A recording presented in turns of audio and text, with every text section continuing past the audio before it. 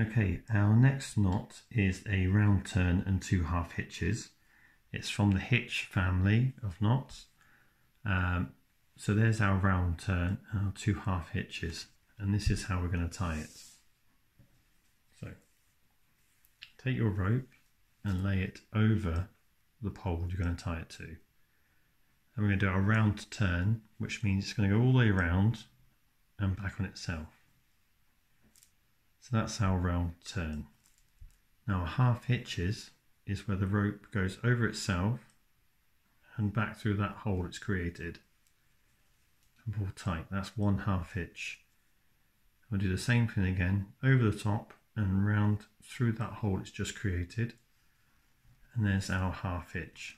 So that's our round turn and 2 half hitches, and we'll do that one more time. So round turn,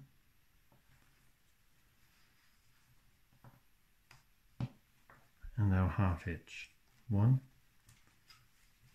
pull tight, and 2, pull tight. And there you go. There's our round turn and 2 half hitches.